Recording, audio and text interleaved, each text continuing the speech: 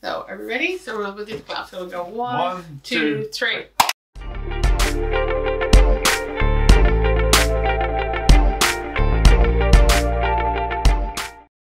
Hi everybody, my name is Antoinette. My name is Brian. And today you're in for a very special episode of Board Game Inquisition, where once a year, myself and my husband team up to bring you what we think are some of the most fun and entertaining board game awards around. Yay! Yay! So we're calling them the Inquisition Awards. They were formerly known as the Golden Board Game Award, but as my husband highlighted, gold is kind of out of date at this point and very, very common. It's platinum.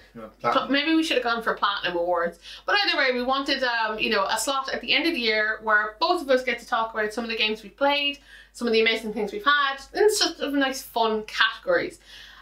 So of course I don't play board games on my own. My other half, Brian, willingly plays board games with me.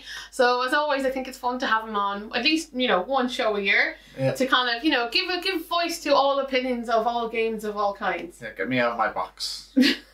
He'll keep you in a box. Right. Okay, so we're going to start in, we have 10 categories, and of course I want you to play along at home. And if you enjoyed this video, why not like or subscribe to it? I've got a whole middle-aged white guy bonus with me. Wow. I know, right? I should get way more subscribers right now because I'm not just a lady talking about board games. You have a real important opinion that people will value. Never. My opinion is always the worst. Your opinion is always important.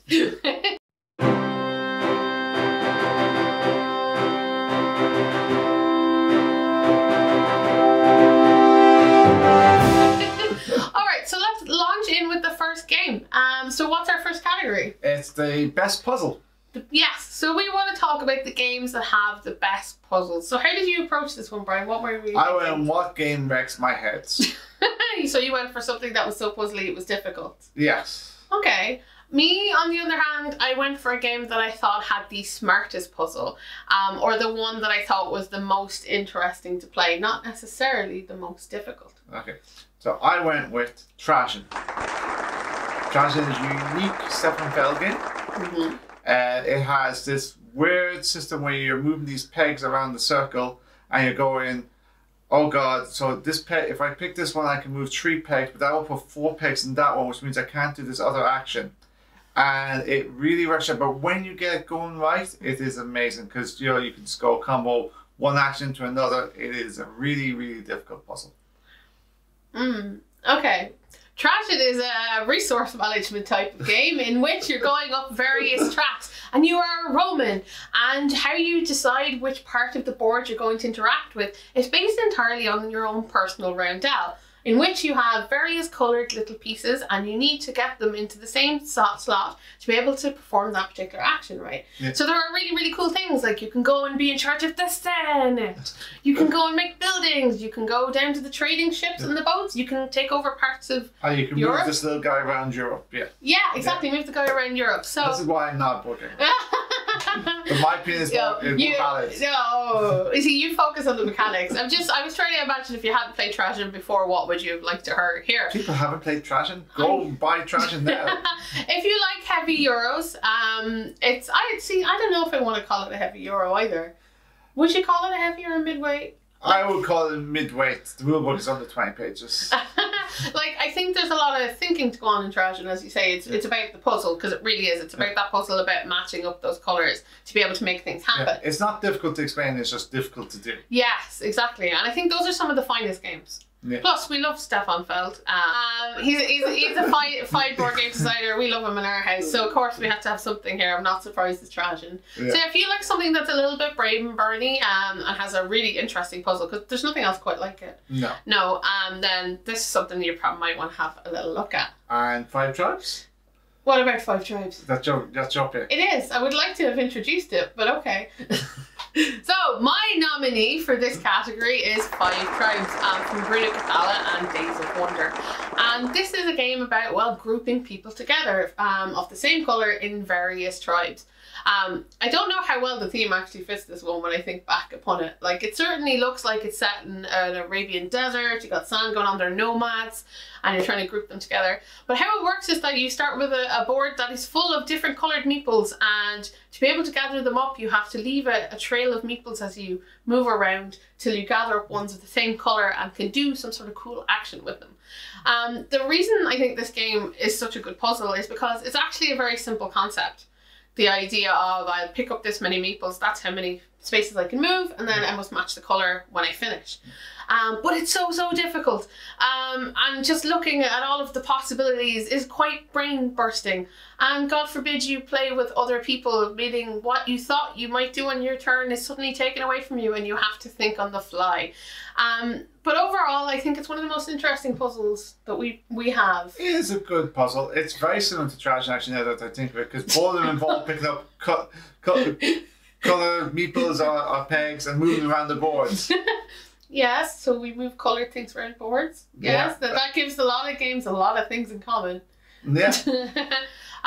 But yeah, I suppose maybe it is kind of a, you move, kind of weave your way around the board kind of feeling. But it's this very cool spatial puzzle because you get to see it in front of you. You don't have to work it out in your mind like you might with Trajan. And you get camels. Yes, there are camels. There are also palaces and pantries, which really adds to a puzzle. Yeah, it makes it look very pretty on the table. It does indeed. So those are our nominees for the best puzzle. I'd like to hear what yours are. Let us know now. Write in the comments now and see what you get.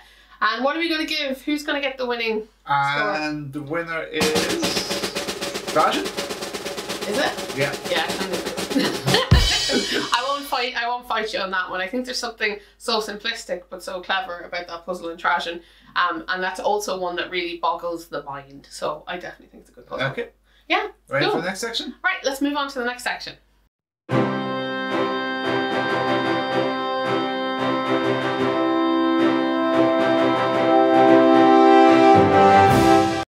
Okay, so award the second. This is for what we're calling the Undiscovered Gem category. So these are games we've played that we don't think get enough love or enough people know about or have tried. You know, stuff that gone under the radar, right? Is that where you were going with this? That's where we're going. As in ones that you go, well, you'd see this in a bargain bin somewhere on a shelf, you'd never have heard of it, and you'd never pick it up. Yeah, definitely. Like, I see sometimes you forget that just because something is cheap or unpopular, that it doesn't mean, you may not like it yourself. Yeah. Just because it didn't suit the masses doesn't mean it couldn't suit you, right? Exactly, yeah. Yeah, exactly. So I'm going to jump on board here with my nominee.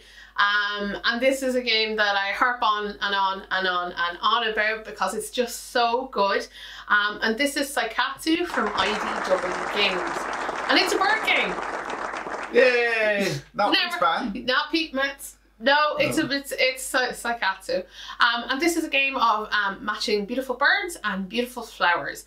And all of your pieces come on these beautiful discs. All the clay tiles. I don't know if they're clay. They're like resin or plastic or something, right? Yeah, I don't know. It makes a they have clacky tiles. They're kind of like pogs or, poker chips, and they clack off each other. And each one has a bird and a floral wreath. And you have a grid of a board where you're trying to create lines to be able to score points for flowers that you get in lines. And then you also score points when you put birds down that match of the same type. Yeah. So you want to make whole trains of the birds that will match. Flocks of birds. Flocks of birds. I like that. Trains of birds. Maybe a bird could drive a train. No. Don't let the pigeon drive the train. No. No. But it's a really fun game. Now, we played it too. I don't know if I'd want to play it with three. I've played it with three once or twice. Yeah. It's just a real brain burn because when you put down your piece, you put it into your opponent's columns as well. Yes. Which means that when you're playing three players, you have to watch two players' other columns. And it just becomes a terrible puzzle to try and work out who's in the lead and whether it's worth helping player A or player B. 1-on-1 is hard enough. 1 versus 2 would be really difficult. I suppose that's the way you approach a game. I would never have thought of what everyone else was doing. I just focus on what I'm doing and making sure I interfere with what my opponent's doing when necessary. Mostly I just want to connect the pretty birds of the colours. I think it's a great game for 2-player. I think it's lovely and it's quick as well. It only takes like 10-15 minutes to play. And it's satisfying. It's the kind of game that I don't mind losing at because you feel like you're getting points all of the time, so you feel like you're doing good things. And you can see the game unfold in front of you as you play it out. Pretty. Yeah, and it does look really, really pretty. So I'm a big fan of Seikatsu. I think more people should try it out. I don't know why it doesn't get more buzz.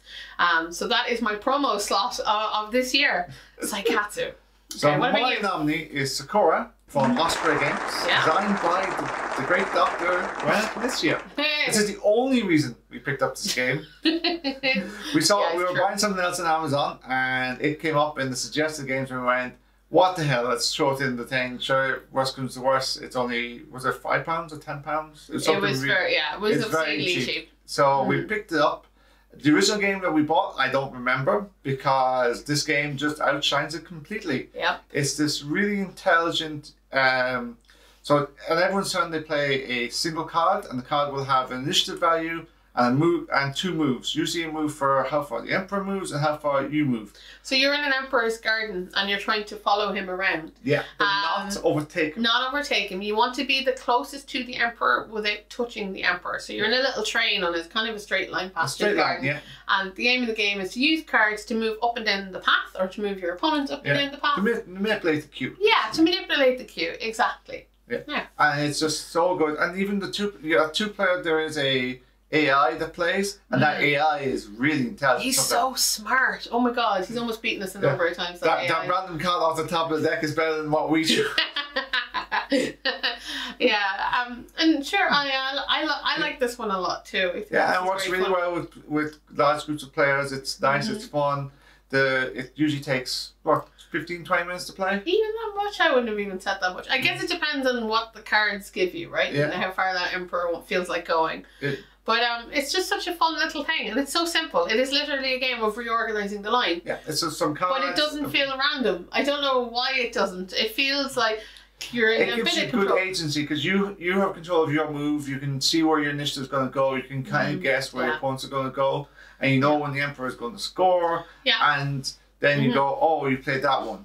Oh well. Yeah. I'm going to have to meet the Emperor and be put back in shame. Yes. The shame. So that's Sakura. So who's the winner?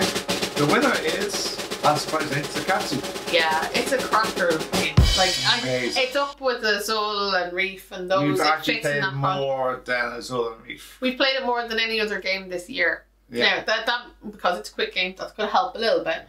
But it's a big one in our house. We've played it 50, 60 times? Yeah, we've played it over 50 times, and we only got it like halfway through the year. Yeah. So that's why this is definitely an undiscovered gem. Yeah.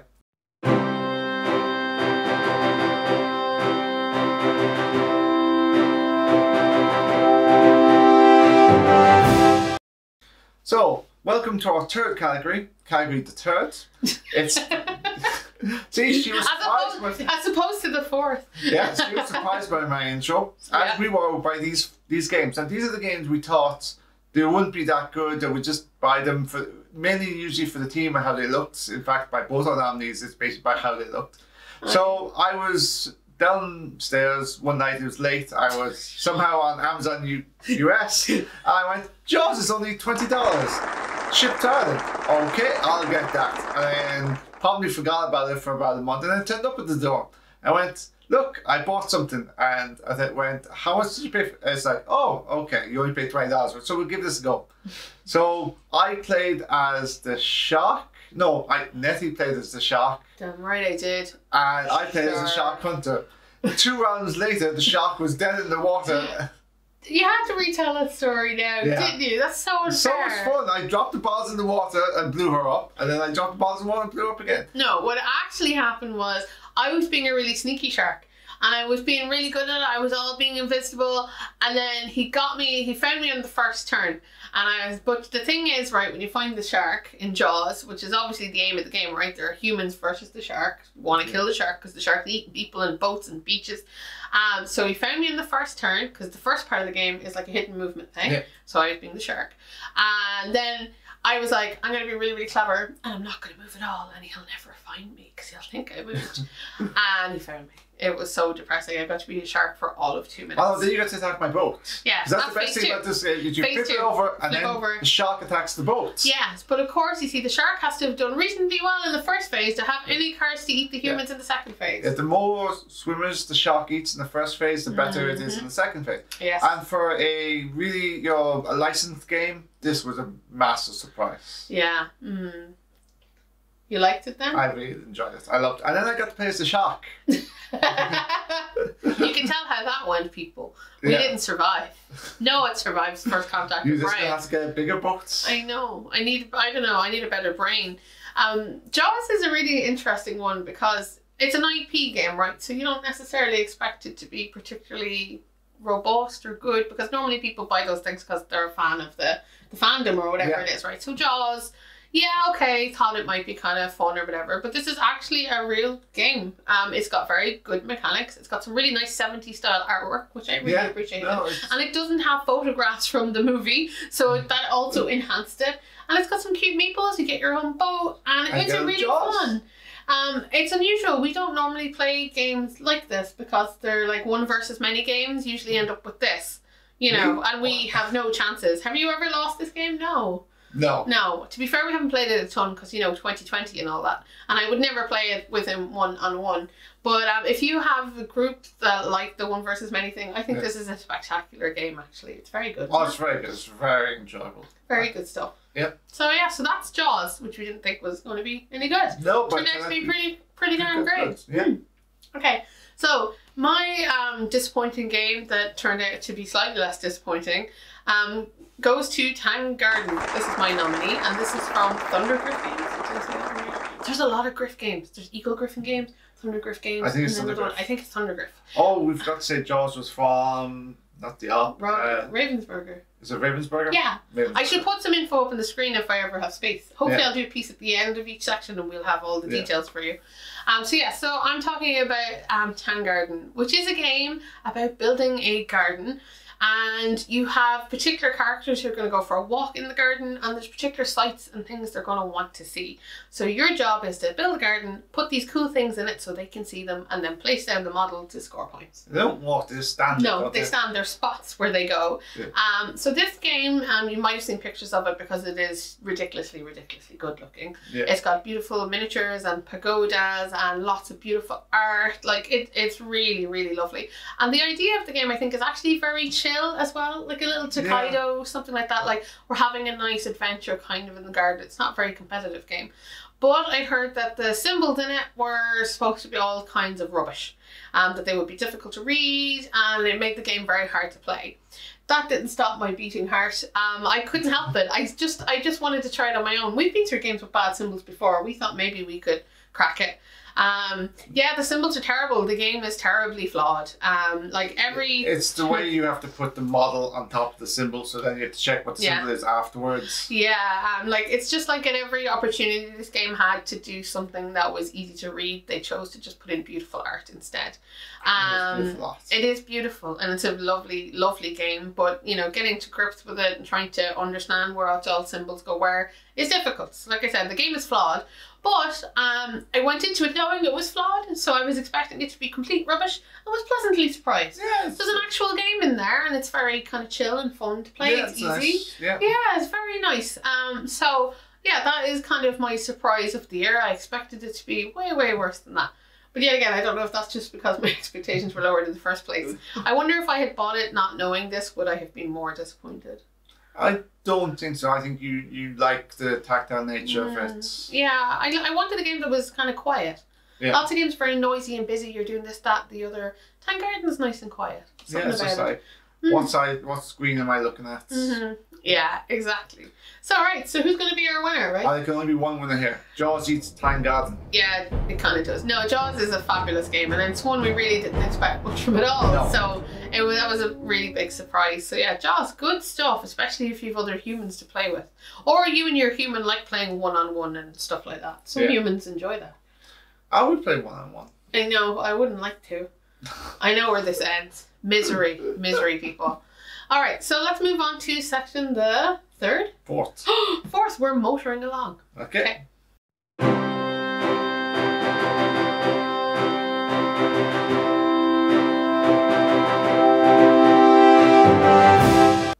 Okay, so we've made our way to entry number 4 on our list, and this is the spot we have I think we've had this every year where we've gone for the Bang for Your Buck award. And in my mind, I think it's important to note that not all games need to be expensive Kickstarter titles to be fun. There's all sorts of games you could enjoy and get lots of value out of that don't have to cost the earth.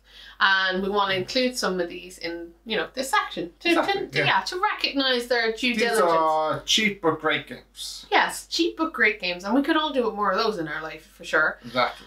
So my nominee is a game we may have mentioned earlier, and this is Sakura from Osprey Games.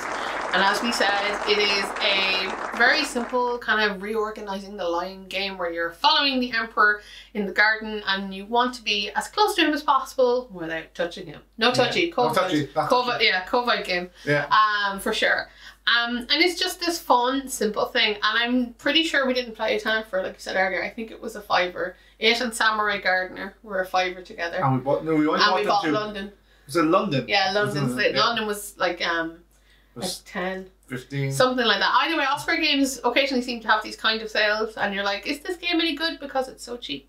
Well, the answer is yes. Yes, it is. It's got Renner Knizia's name on the front. That way, they are nicely made games. Although the cards in Sakura are awful. Let no one tell you otherwise. They're cards that stick together. So that's the only point where you feel the cheapness. But otherwise, it's a really fun. There's a lot of game in there, I think, for your value. Yeah, so I definitely think you get your bang for your buck award, and you can play lots of games for it really quick because it's a really quick game as well. Yeah. So yeah, that impressed me price wise. What about you? For me, it's another game by Renner Knizia. Probably the most known game he has this year, My City, which is, you get for about 30 euros, depending on where you get it from. It is a tile-laying legacy game. From Cosmos Games. Is it Cosmos? Yes, it's Cosmos. Say hello to Cosmos Games. They're lovely people. Cosmos. Yeah, they're lovely people. Like, when we looked at this one, we was like, I love tile-laying. That is less of a tile-layer than I am. That's not true. I like tile-laying games. I don't like polyomino tile-laying. It's a bit of a difference, people. I don't mind putting perfect squares down. It's when you want to shape them into things that's weird. But this one has impressed me knowing. It is really, for such a simple rule set, it is an amazing amount of game that you get out of it. And even in the base box, it's a legacy game, but the legacy game lasts for 24 sessions. Yeah. So like that, if you get 24 games out of any game these days, that's amazing. If you get 10 games out of any game these days, it's amazing. Yeah. And each time, the way it works is there is 8 envelopes. Each one contains 3 scenarios. You're building a city, in case anyone was curious, and you're building it out of polyomino shapes. If you haven't heard of this before, you could check out my review video for it. What's review? It's right here. No, I think it's here. I don't know. I'm on the wrong side of the camera today. I'm all over the place by inviting you into my sacred space. But yeah, if you haven't heard of My City, you should definitely go and look it up. It's fantastic. It's a really, really good game. And also a really good value. Excellent value for the money. Yeah, see, about Cosmos Games, it's got Cosmos Games components, so you're not getting something really, really fancy here. But I don't think you need it. There's good game. Like, the quality of the components is actually quite good. Like, the card quality is good. Like, the cardboard stock for the polyominoes is good. Yeah, but it's not like standy outy special. But then again, when you see what you pay for it and how much game you get for it, there's no minis. No, there's no miniatures in this game. There's no metal coins. But you know what? It's just solid. It's solid and good. And I think it's good value. I don't think you'd be disappointed with what you got inside the box and how much play you get out of it. Exactly. And the winner is... Well, it has to be Sakura, right? Because Sakura was a $5. I don't think we're going to top that. No. I think it was untoppable. Like, we were working this out mathematically. Like, so how much money, did this cost us per game to play? Yeah, we played like about 20 games of Sakura. Yeah, we played a lot of it, and we've played a good lot of My City too. We've more to go. I'm trying to lengthen it out. We're about 15, 16 games in. We're almost there. Getting there, getting there. And also with My City, when we finish, there is a non-legacy side on the other side. Yeah, so you can play on. Apparently, we'll have to see what that's like. I suspect what we'll do is buy a second copy and go through the campaign a second time.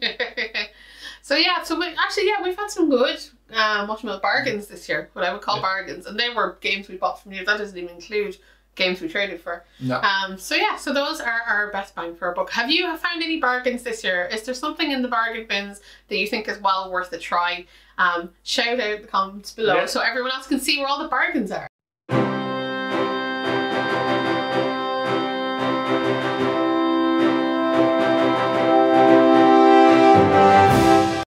This is the 5th question, the 5th nominee. Yep. And the category in this case is not in my wheelhouse. And what we mean by that is these are games that normally I wouldn't like. I would kind of look at and go, no, that's not for me.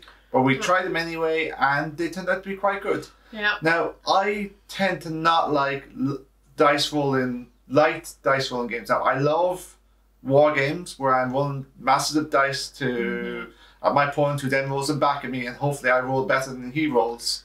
But I tend to not like the Yahtzee type mechanic games. But in this case, there's one that has trumped them all. It's called Las Vegas. It's a game by Roger Dawn and published by Elia Games. Rutger Dorn. Rutger Dawn. Yeah, Rutger Dorn. Yeah, well remembered. Yeah, and it got a remastered version 2 years ago. Yeah. And it is the simplest game I could ever explain to you. You take 8 dice, you roll them, you look down at 6 possible casinos, and you go, I will take the 4 ones I rolled and put them in Casino 1. And then if I have the most dice in Casino 1 at the end of the round, I win the money from Casino 1. And that looks like you can see how much money each casino is going to be worth at the end of the round. And the only rule that you have to follow is that if you pick a number, you must put all dice of that number into that casino. So it's an area majority game. And it should be, oh, this is terrible. I just roll dice and randomly place them places and hope for the best. But it's actually really fun and really tactical. And it's like, I could put the 2 6s down, but then I have only 6 dice. But I put the 1 5 down, and then I have 7 dice to roll next time. It's just, I really enjoy it. So Las Vegas is a game about making money in the casinos in Vegas. As Brian pointed out, you have a set of dice, and what you're going to want to do is put the most dice of the number matching the casino in the casino to win the money there and get the payout. You play over 4 turns. 4 rounds, yeah. 4 rounds, and the person with the most money will win. And you think, yeah, rolling dice, real boring stuff.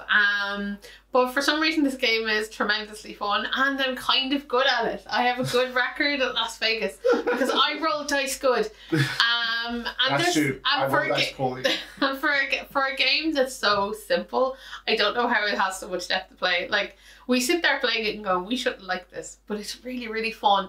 And it's so simple. I think it's chunky dice. I don't know. I think there's some intelligent choices to be made about deciding when to put dice where or when to go all in on a particular casino. Yeah. Because obviously, each time you put out a dice or multiple of dice, you lose those from your pool. So you kind of want to hold on to as much dice as possible for as long as possible, so you can roll a better spread of numbers, to take over different casinos. But it's fun, and there's a lot of interactivity with it because you're like, well, you have 2 5s out there right now. Yeah. What's the chance of him rolling another 5? And then you're like, well, if I tie with him, which is even more interesting, nobody wins any money. So then you're just trying to block everybody out of stuff.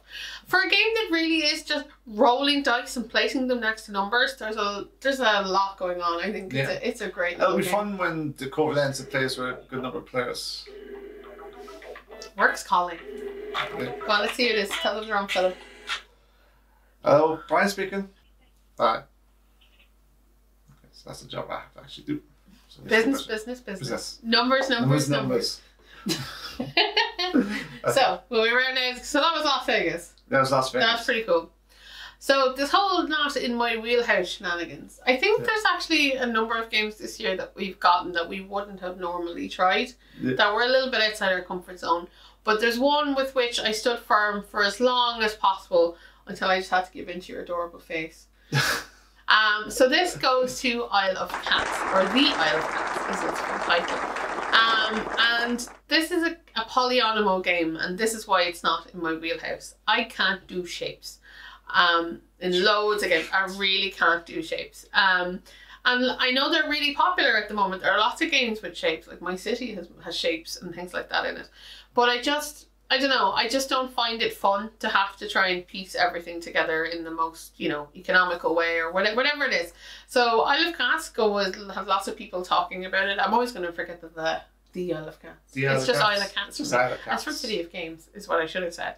But anyway, so it is a polyonymo game where you're filling out your boat because you're rescuing cats from an island. Yeah. Mythical kind of cats, and they come in all sorts of colours and shapes and sizes. Before they're wiped out by some evil wizards. There's an evil boat. There's a boat. I don't know. There is vaguely a plot, right? In my mind, it was place the coloured shapes on your boat, please. Now, it comes with some additional extras, like your drafting cards that will help you rescue the cats or will give you victory victory points at the end of the game. So it kind of takes it up a notch from your regular polyonimo. But I didn't want it in our house. I was like, we'll never play it. This is awful. But himself here wanted it. So eventually, when it became slightly cheaper than normal, I was like, look, here you go. This is my gift to you. And you know what? I'm still not a big fan. It's not one I would pull out off of the shelf. However, I have to admit that it's actually a pretty good game. And what's interesting about it is that everyone we've played it with really enjoys it. Yeah. Everyone likes it. It's just one of those crowd pleaser games, even if I am not the biggest fan. In fact, the last time we played it, I just was like, here's all my money, tell me where my cats go. And people help. So that's always thankful. But it's something I wouldn't have thought I would like as much as I did. But it's that was me, you know, being brave, trying something new and different. Oh, yeah. Yeah, so that's the Isle of Cats. And the winner is... God, you were quick. You didn't even give us a minute to go have a little overview. You know, a little chat about things. You know, tell people what's going on. You know, that kind of stuff. It's like, bam, right to the point. Right to the point. That's what I am. Okay, so the winner for this category is... Las Vegas. Yeah, it kind of has to be. This is the only dice rolling game we have. Yeah, and we've been through a couple over the years, because sometimes you think a new one comes out and it'll be alright, and then it isn't. No, we've tried Dice Throne, we've tried Game Tokyo. Yeah, we just dice rolling ain't our thing, but for some reason Las Vegas is extra special. Yeah. So yeah, well worth having a look at that one. I don't know why that game pleases everybody, including heavy gamers to light gamers to everybody. Everybody loves this game. Yeah. It's just good stuff, isn't it? Yeah, it's just good stuff. To the point. You know, it's brainy without taxing the brain kind of thing. Yeah, and you just roll dice and take names.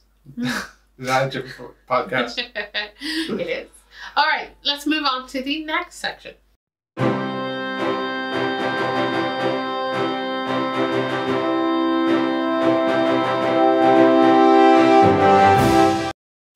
So you can't really have an award show without having the best dressed list now, can you? No. So we're looking at some of the games that we felt were the most gorgeous or most enticing, or the ones that look best on the table or had some really lovely art pieces. That's where we're going with this. So yeah, so the best dressed award game looks the best.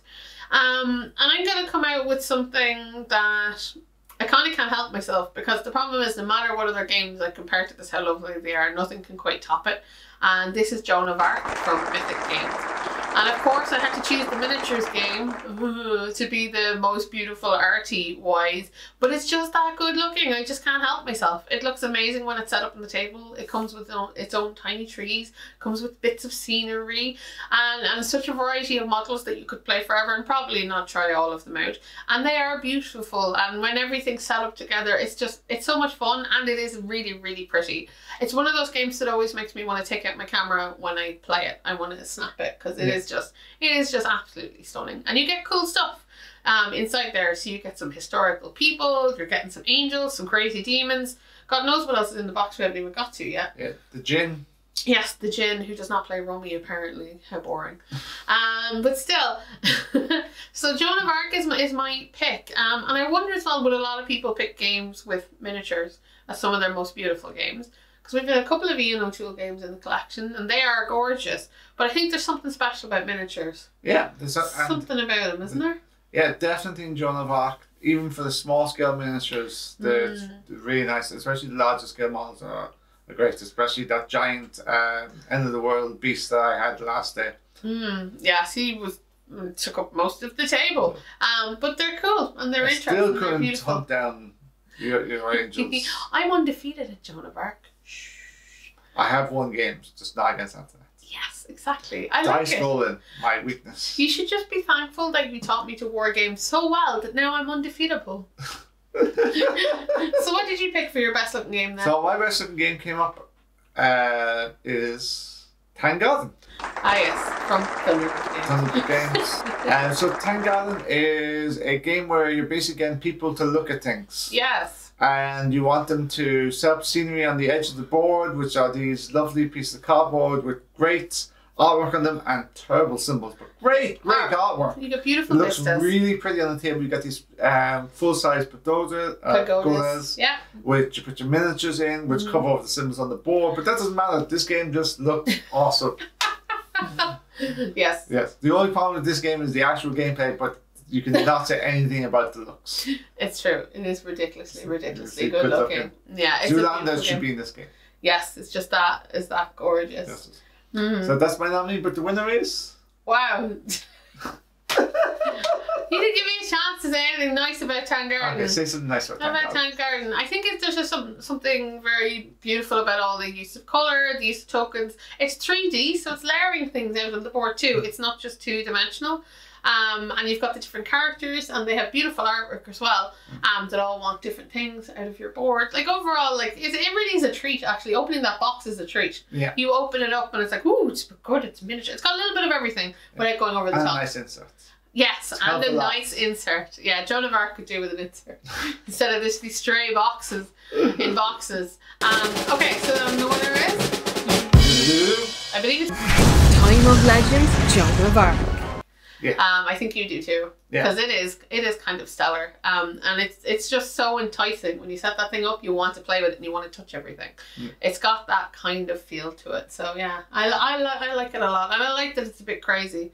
I like that it's history meets fantasy meets what the hell is this, and so it always kind of keeps you on your toes. Yeah, exactly. I think aesthetics wise, it's pretty darn cool. All right, so let's move on to the next section. Next section.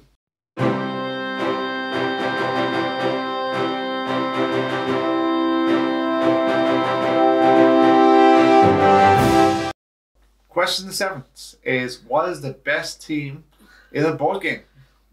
So in my case, I chose the game that allows you to play as such historical characters as John of Luxembourg, the Black Prince, and the Beast from Revelations. And Mary herself. And Mary herself.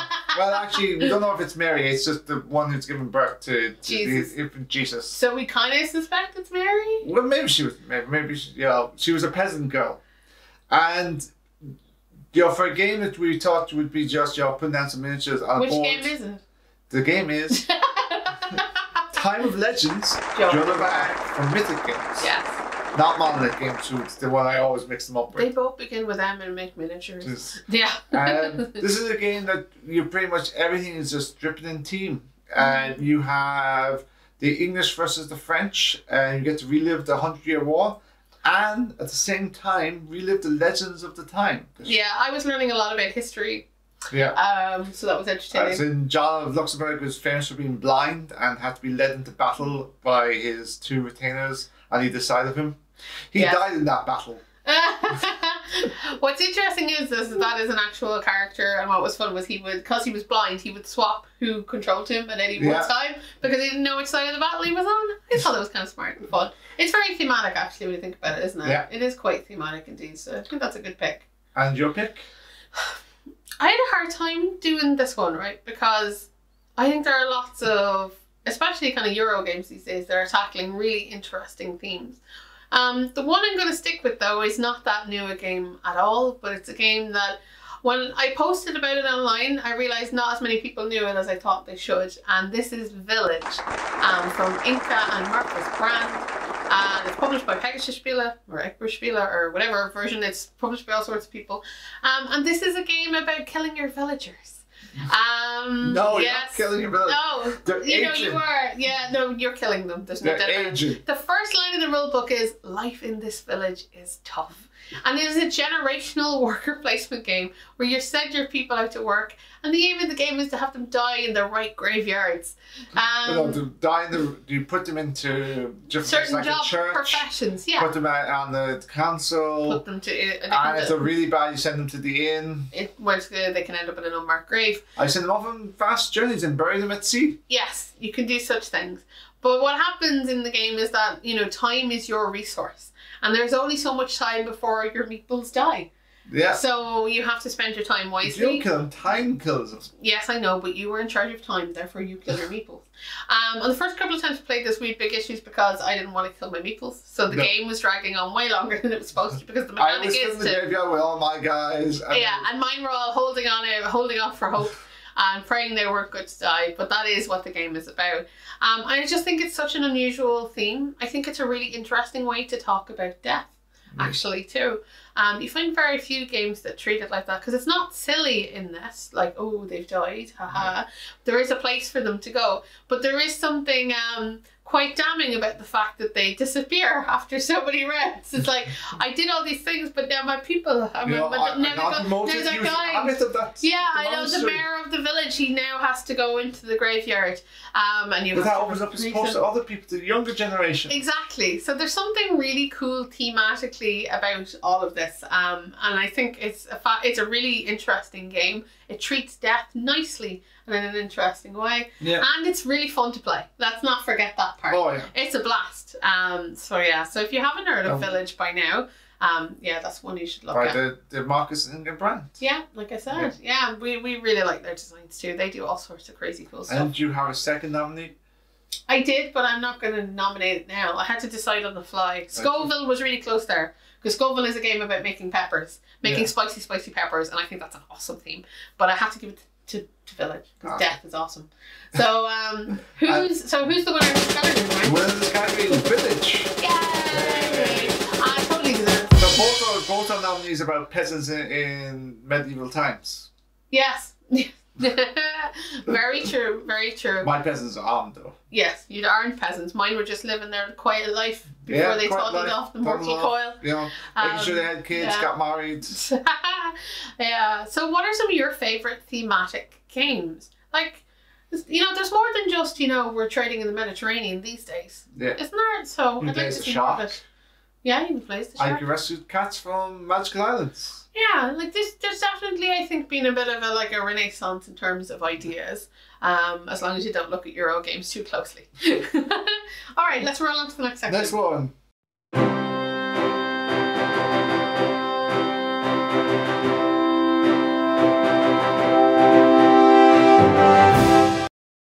So we've made it to the point in the video where we're ready to, announce the nominees for Best Supporting Actor. And by this we mean the best filler game. I think the game that, on game night will lead into the bigger, brighter games, but has its own thing going on all by itself. So so by filler I think we're going for smaller games, shorter games. Short, quick. Yeah, entertaining. Yeah. So my nominee for the best filler games is the newly acquired It's a Wonderful World.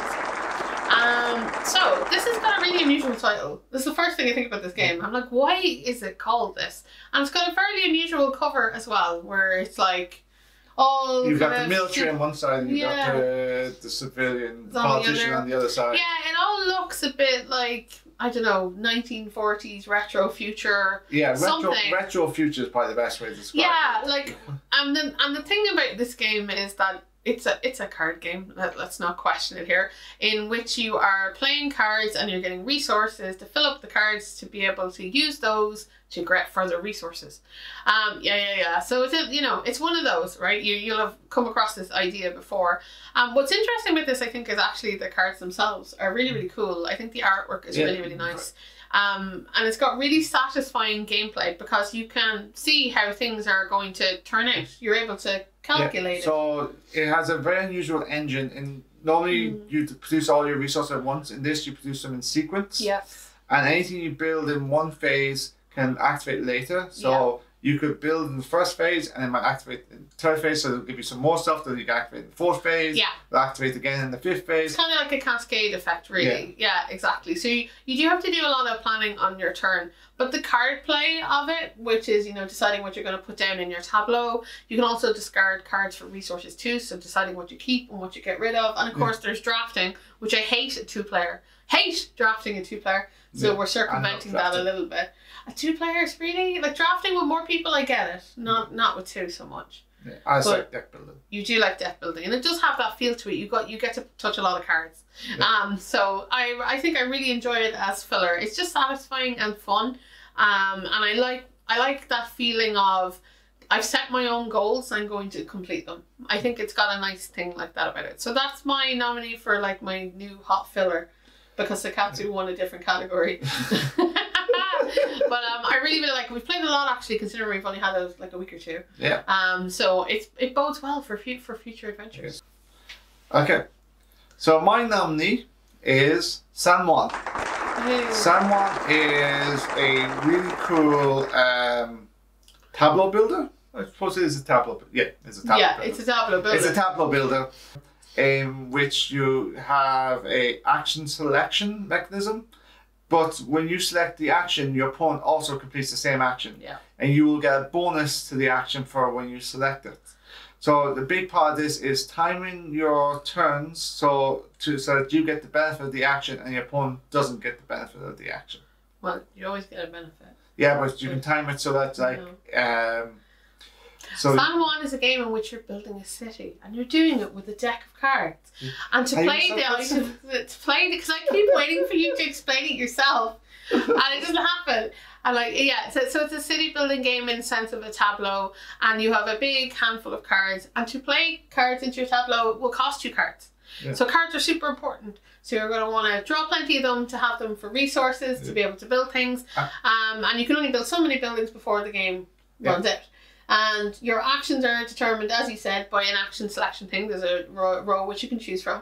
There's a better action if it's your turn, and a lesser action if it's not your turn, that your opponent will get to perform. And that's what makes it interesting. Also, once you select it, they can't select it it's locked out for a while. So if you can time it right, you can lock them out. Especially with the build action, so that you can build when you want to build, and they don't have the cards to build. Exactly, yeah. So there's quite a bit of timing going on for sure. Yeah. But it's a really nice tableau builder, though, isn't it? It's very satisfying, very quick. Very quick. Apparently, I can't build a library. Library's my favourite card. No, it's true, you can't build a library. I can build everything else. But I give you everything else, which is fair. I don't build the other one you really like. Can you remember which one it is? The one that you get in all the cards. Is it Chapel? Chapel. I think it's you Chapel. Have built Chapel. You also have built a library, but we've come to a consensus now. Yeah, you always build a chapel anyway. No, not really. Or the harbour. Harbour's not anybody's. That's equal. Yeah. That's equal footing. So you can see what happens when we play together.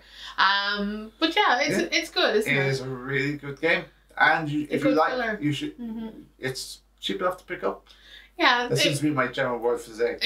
Well, I don't know. We traded for ours, so you just don't know. Yes, we traded for ours. The good thing is if you like Race for the Galaxy and wanted it in a slightly different flavour, this is it. Yeah. If you wanted to do buildings and stuff like that, and there's a lot of cards in there, so it always feels kind of fresh too. Yeah. I think it's a good filler game. We've had a good bit of fun with it as well. So it's good. Yeah, I like it, and everyone gets a go every time, so that's always cool. And the winner is... Did we decide a winner? Did we? We did. Now, if you had to choose again between these two games, San Juan and It's a Wonderful World, what do you think we decided? I kind of want to say It's a Wonderful World. Are you sure? No. Do you want to phone a friend? I might like to phone a friend, but they wouldn't know the answer. Hang on a second. Ding ding, Brian, call me Brian. Yeah, it's good. Brian, I need some help on this talk show. Okay. Right. So what's the winner for best filler? The best filler award goes to It's a Wonderful World. I knew it. I was right. I didn't need to waste my phone a friend on you. I'll wait for the 50-50 section later. I think they're all 50-50. I think It's a Wonderful World came up here just because it's kind of new and fresh for us as well. Yeah. It feels fresh, but also it feels really fun. It reminds me of some other card games, but I can't figure out which. It seems to be an amalgamation of things we just enjoy. It's kind of like the simple thing, Dominion, that sort of thing. Yeah, it's got some kind of feel to it, I think, that makes it... It's been a while since we felt like we had a super good card game. Yeah. And I think it's just hitting all those buttons, right? Exactly. All those buttons. All right, let's move on to the next section.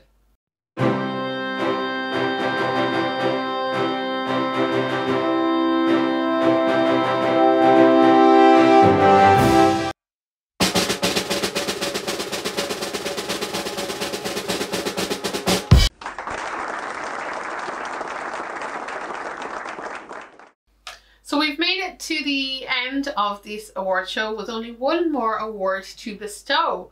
And because we don't do like our favourite games of 2020 kind of things, mostly because I couldn't decide. I tried. We had the category written down and I failed. We're going with the best newcomer this year to our collection.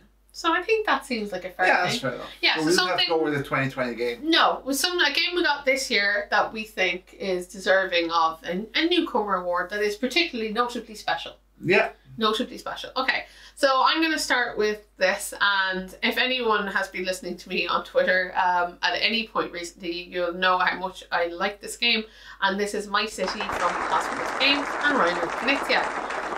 So as we've talked about earlier, My City is a polyomino game, meaning I should hate it. I should hate it with the fibre of my being. Yes, you should. And you know, you're filling out your player board with all these different pieces, and you're trying to fill up as much of it as possible while leaving certain spots and open. within the piece going, Brian, why doesn't this rotate this way? But don't go back to front. Like, what? Who designed this?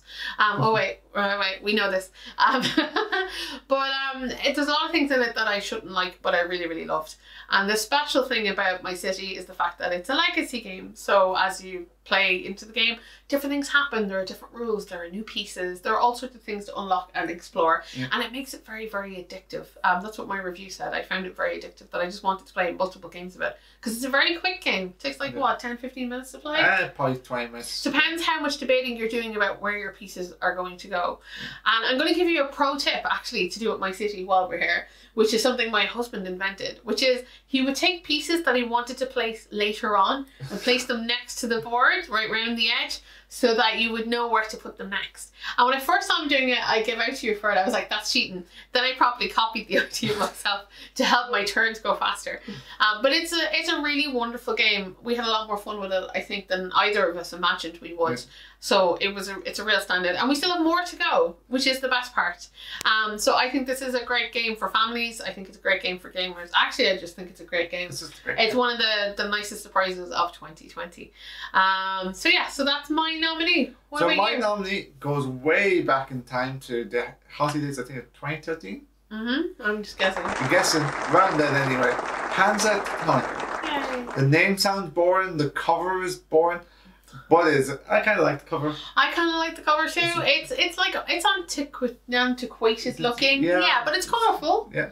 So the game is about, it's kind of if you play Ticket to Ride, where you're route building between different areas. But unlike in Ticket to Ride, your pieces don't stay on the board necessarily. So you have this kind of puzzle of, I want to build routes, but my route doesn't stay on the board.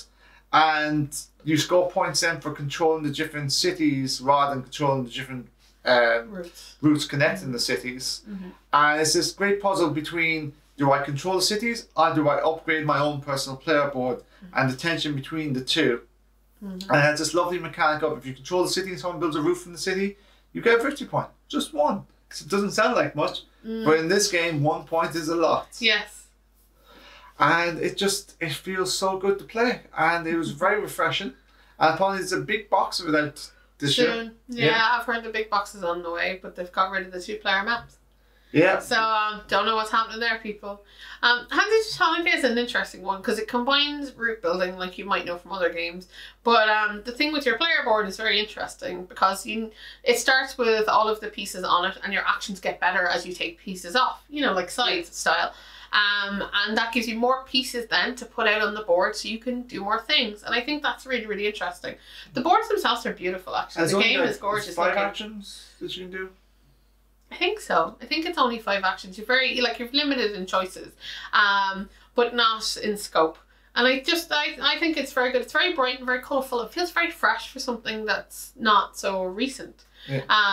And so, you know, I think this is a good game, actually. This was a really nice surprise this year too, wasn't it? It was like, it's one that's been on the list for a long time, but we managed to pick up a copy this year. Yeah, exactly. It's an older game, so you know how those are. You're not going to see them every day. Yeah. But it was very, very good stuff. I think we really liked Hansa Teutonica. And especially if you want to step up from a game like Ticket to Ride, would be the next kind of logical step. It and Turns and Taxis, I think, I would always recommend for the step up from Ticket to Ride if you're a big fan of route building games. They're all based in Germany. I know, Germans make the best games. I love me some Germans. Right. Okay, so the winner is another German game. My City. My City. Yeah, come on. How could we have not done that? Although I love Hansa. I think that's a great one, Hansa Teutonica. But yeah, My City is just special. I think that's the only way to put it. I think it feels special when you play it. It feels interesting and fun. Yeah, just I like it a lot. It's super good. So yeah, so that's the end of our categories. So is everything we got wrong? Oh, everything, I'm sure. But I want to thank everybody who gave us some ideas for some of the questions that we came up with. So the Tabletop Games blog and the Jones Family Plays Games, they gave us some suggestions, so thank you kindly. And of course we want to hear your answers. What did we get wrong? What did we get right? Yeah. Is there anything in here you'd never heard of before, or things you think we should have heard Is of? there anything you want to share on this recommendations? I think I've sold a couple of copies in my city. That's like my pride and joy. Although that is the best part of being a reviewer, having someone buy a game and really like it, is what you said. That's pretty special. Ego, yeah. Definitely. I need all the ego I can get around here. But yeah, thank you so much for watching. If you like what I do, like and subscribe to the channels where I normally do review stuff. But that's it for another year. We took you back into the games room. You know, we'll be playing more games and we'll be back with some future things really soon. So thanks. In the game. I know, we're in my office. I had to pull you in here for the day for filming. So we'll go back we'll go back and play games. Yeah. Cool. I'm wishing you all like a happy festive season, guys, and a happy new year. And we'll talk more about games real soon. Yeah. So take care, everybody. Yeah. Bye bye. Bye bye.